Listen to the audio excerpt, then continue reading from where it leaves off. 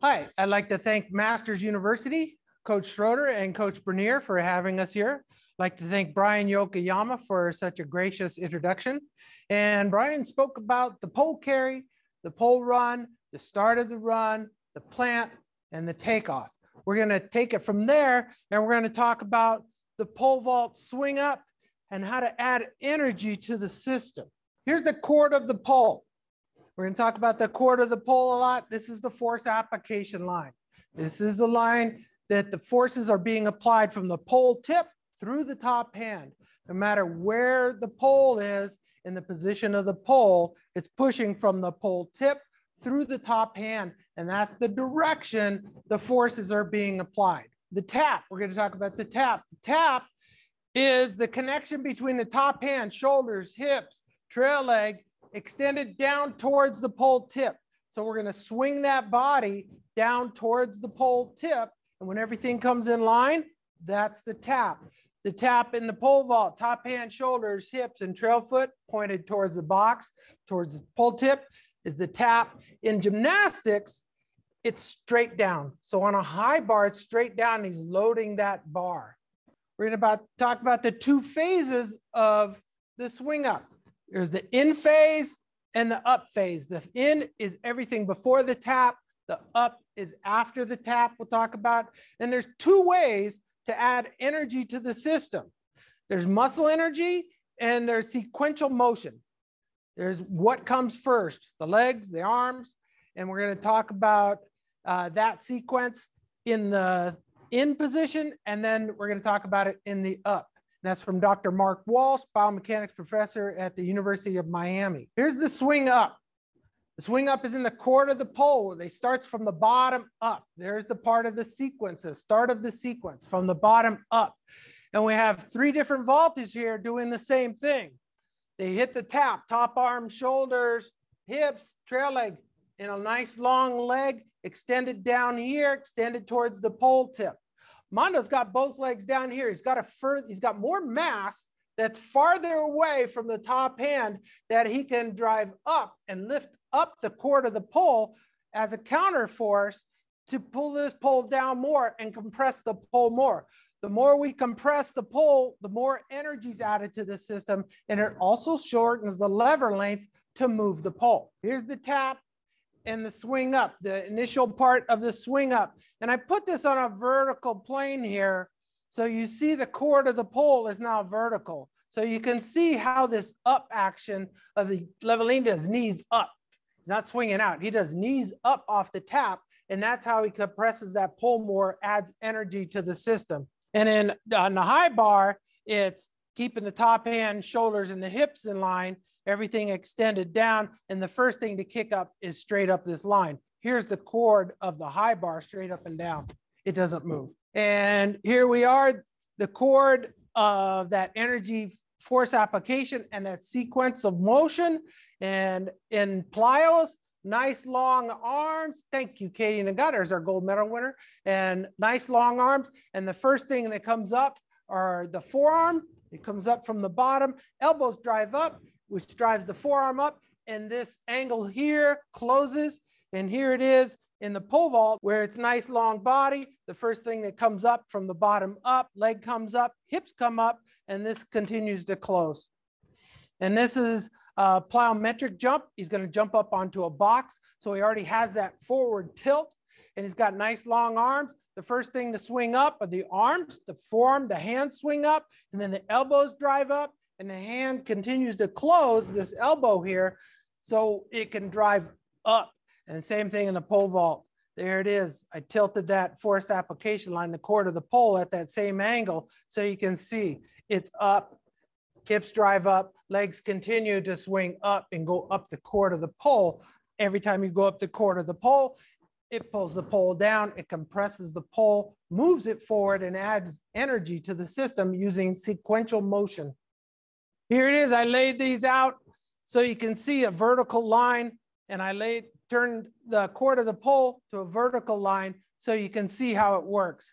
Nice and long, pointed down towards the chord of the pole, hips still down, legs are coming up, legs come up hard, hips start to rise, legs still stay on top of the hips. So when the hips drive up, the legs are trying to get close to the cord of the pole there, and they continue to extend up.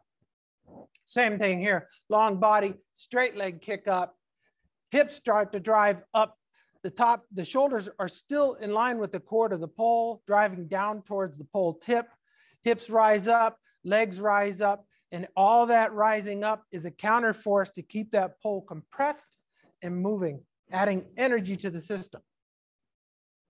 Then we're going to talk about shoot the gap. So what I call shoot the gap, that's the body that's between your body, you line it up between the pole and your top arm and the crossbar, and the body goes up in that line. So when I have the body up in that line, here's the crossbar out here, and the body's just inside that line. When the pole shoots you up, that long body is going to start to rotate slowly. So the bar comes, pole starts to shoot you up, body starts to rotate slowly, and then what you do is pike, just like a high jumper arches, pikes and rotates over the bar. So the body's rotating here. You see that long body rotating. It starts to rotate, the pike starts, and then the spinning action over the bar. Okay, here we go. This is, well, the tap that we talked about. Notice in the tap here, it's not a perfect C. It's a sequence of move. The top arm comes in line with the cord of the pole. The chest comes in line with the cord of the pole. Then the hips, then the leg. To compress the pole more, to move the pole. There's the tap.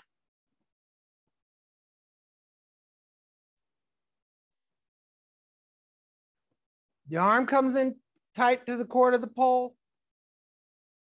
Top arm, then the chest, then the hips, and then the legs. Compresses the pole and moves it forward. Same thing with Levellini. Notice the arm is always in that cord of the pole.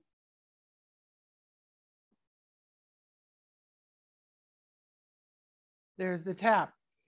Here's the kick up. There's the next sequence. This is the up part that we talked about.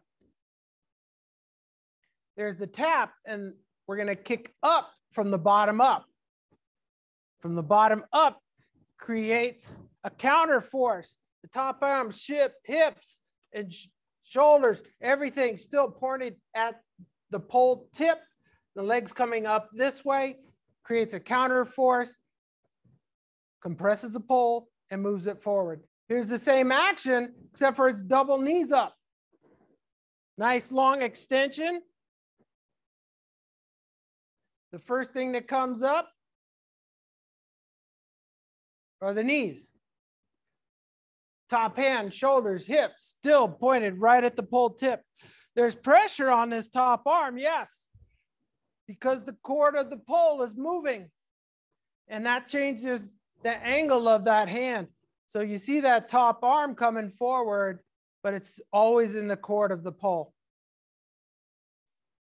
Here's double legs kick up.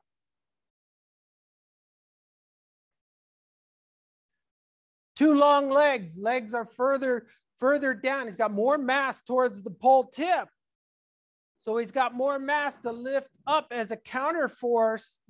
Double legs coming up creates more counter force, compresses that pole more, and moves the pole more. Here's up the cord of the pole. They kick up the cord of the pole. The top hand, shoulders, hips, still driving down towards the pole tip as the legs kick up parallel to the cord of the pole. And continues to kick up as the hips rise, the legs go up that cord. Finishes in a position ready to shoot the gap. So the body is in a straight line,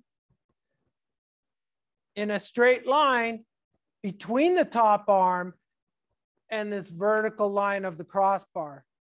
So he's in that position. So the pole's just going to launch him up, and he's going to start to rotate. There's that. The legs are up halfway already. The legs continue to kick up as the hips rise, finishing in a position where the body gets straight between the top arm and the pole of the crossbar. There's that shoot the gap. Nice long body. It starts to rotate, and then when it reaches the bar, pike position, and then the pike shortens that lever length of that long body, and it spins over the bar. Here's everything put together.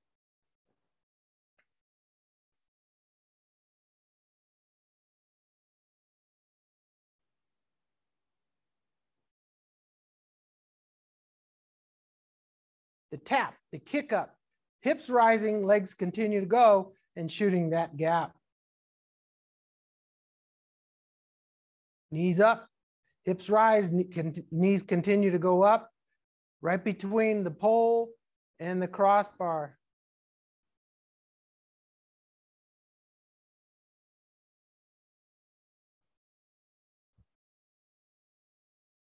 Here we go. Nice, good example of how Brian was talking about that pole carry. So when we do our strength exercises, we stabilize top arm, shoulders, and hips in that this is the chord of the bar. This is the force application. That bar is always pushing straight up. So we break it down and learn to kick that leg up and use muscle energy to kick up, and the sequential motion. Then we add the next part of the leg continues to kick as the hips rise. So when the hips are up high, the legs are in here, not out there. The legs are above the hips, so we can continue to drive them up. They're in a position to drive up. It's a lifting action up the chord of the pole. It's a good example of the difference between high bar and lifting up the chord of the pole or the chord of the bar. Notice how that bar always snaps back in the giants.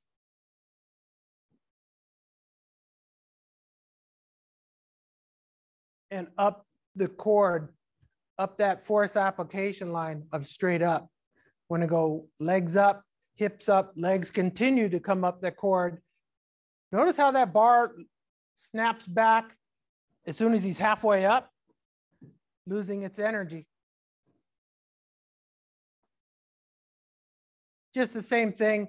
It's like doing spotting an athlete that doesn't have the energy, doesn't have the strength to do it. So all they're doing is changing that angle to make it easier. So spotting an athlete to be able to do that. Here's the vault barn in Texas, Coach Kevin Hall. So he added that strength part of it. We can add energy to the system using muscle energy and sequential motion. So what Coach Kevin Hall did, he took it to the next extreme. He's going for that strength. How much strength can we add to that sequence of moves? So adding the med ball between the ankles, and the ankles come up first, hips rise, and you can continue to lift that up, developing that strength and sequence of motion, getting both of them in one workout. And here's the results. This is Vault Barn, Woodsboro, Texas, Coach Kevin Hall, junior, 17-foot, 6-inch vault. There goes the tap. Up the chord, legs go up, legs continue to kick, hips are up, shoots the gap.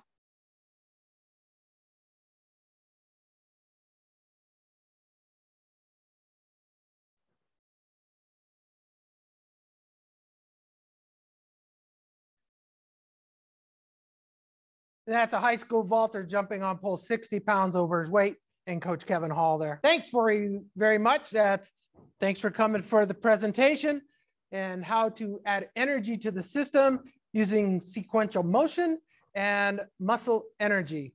Thanks for coming.